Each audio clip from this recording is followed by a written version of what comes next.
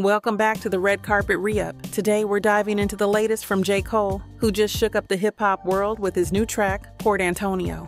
In this surprise release, J. Cole addresses the ongoing beef between Kendrick Lamar and Drake, and his decision to step back from it all. Let's break down what Cole had to say, why he decided to remove himself from the battle, and what this means for his relationships with these two rap giants. So first up, let's talk about Cole's decision to bow out of the feud. In Port Antonio, he explains why he pulled the plug on his own diss track aimed at Kendrick, which had fans buzzing. Cole raps, "I pulled the plug because I seen where that was about to go. They wanted blood. They wanted clicks to make their pockets grow." This line reveals Cole's awareness of how the beef was being used to drive drama and profit. Instead of feeding into the hype, he chose to walk away. Not because he feared losing, but because he didn't want to ruin his friendship with Kendrick. He even admits, "I wouldn't have lost a battle, dog. I would have lost a bro, I would have gained a foe."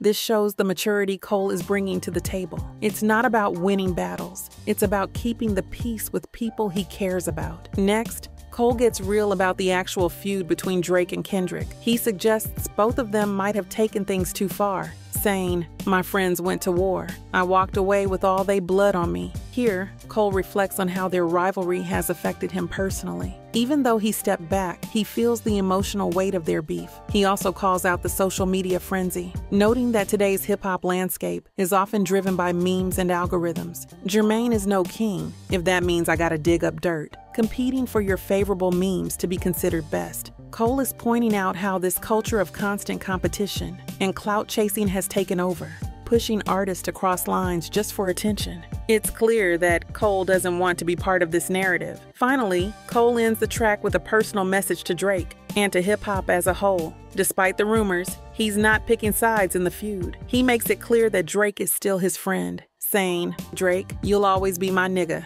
I ain't ashamed to say you did a lot for me, my nigga." Cole is showing loyalty and respect to both Drake and Kendrick, urging them to focus on their craft instead of beefing. He closes the song by reminding everyone what hip-hop is really about. It's not for beefing, it's for speaking our thoughts, pushing ourselves, reaching the charts. "I'm sending love, 'cause we ain't promised shit." This line feels like a call for unity and a reminder that the purpose of music is to inspire, not to tear each other down. So there you have it, folks. J. Cole's Port Antonio isn't just another diss track. It's a reflection on how beef can destroy friendships and distract from what really matters, the music. By stepping back, Cole is showing maturity and setting an example for the rap community. What do you think of his decision?